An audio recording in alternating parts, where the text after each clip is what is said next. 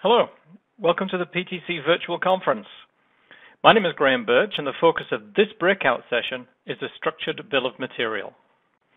Today's manufactured products are complex and are becoming increasingly complex as products that we once thought of as purely mechanical devices have evolved.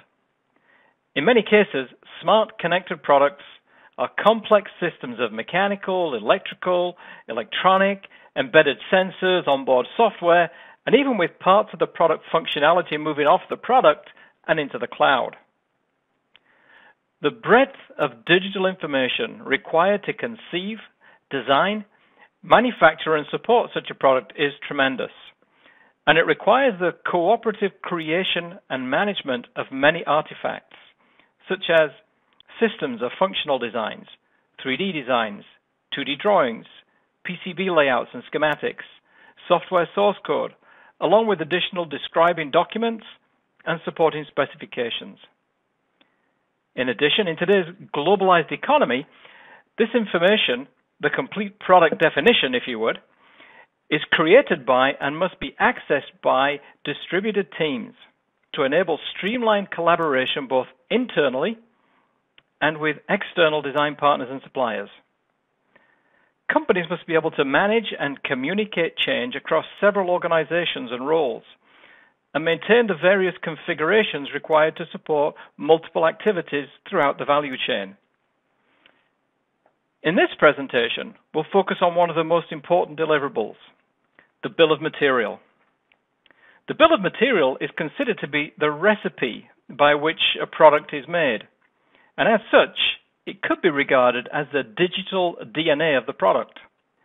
Errors in this crucial part of the product definition leads to delays, frustration, cost overruns, scrap and rework, and poor quality.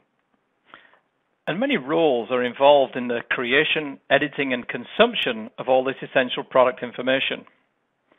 If you just consider the design functions alone, there are many teams that will be involved, from mechanical to electrical to software and to quality. And then beyond that, there are many other people who either contribute to or consume the information in the engineering bill of materials. This list can grow, and it includes other teams such as manufacturing, marketing, sourcing, sales, and many others. If you were to map out all of the roles across all the different processes, you'd create quite a matrix of intersection points. Today, many companies struggle with sharing information across these points of intersection due to all the different systems and tools and data types that are used.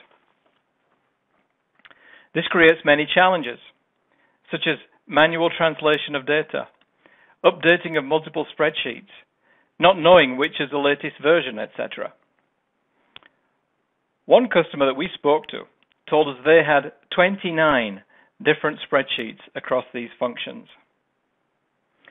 In the absence of a comprehensive system for the creation and management of the engineering bill of material, companies have adopted several different approaches. Let's take a look at some of them. The traditional approach is to include the bill of material on the engineering drawing. This practice evolved naturally with the evolution of paper drawings, but like many paper-based processes, it comes with some significant limitations. The media on which the BOM is created may have changed from drawing board to CAD, from paper to electronic, but the fundamental process has not changed, and that represents a significant bottleneck. We'll take a closer look at the problems that this creates later in this presentation. Another common practice is to copy and reformat the BOM that is created in engineering into a form and format that's more useful for downstream functions. Often the different formats are sent from person to person via email, resulting in several copies being in circulation. The problems arise when changes need to be made. Now all of those existing BOM documents have to be chased down and updated manually. This is time-consuming and error-prone, and often results in some people working on out-of-date and therefore incorrect information. In many cases, there simply isn't a standard process for creating, updating, and sharing bills of material information within engineering and within the